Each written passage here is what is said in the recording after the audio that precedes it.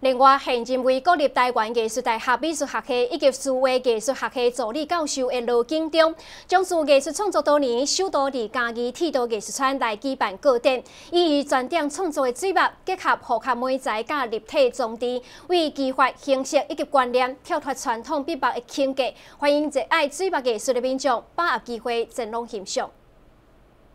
曾经迎合第15届全国美展国画类的首奖，佮有第2届特写美展国画类玉山奖的艺术家罗景中，过去举办过真侪届的个展和参与展展，而这一届是首度伫咧嘉义铁道艺术村举办个人的展览。 以山和水两个伫咧中国绘画艺术当中时常看到的元素，透过创作分做几个方向来探讨山和水的美学关系。第一部分是以自然来作为对象，创作山水画图式的面颜，而且连续的景观，拥有非线性的时空性质，作为微型化的图画空间。第二个部分是符号和书写。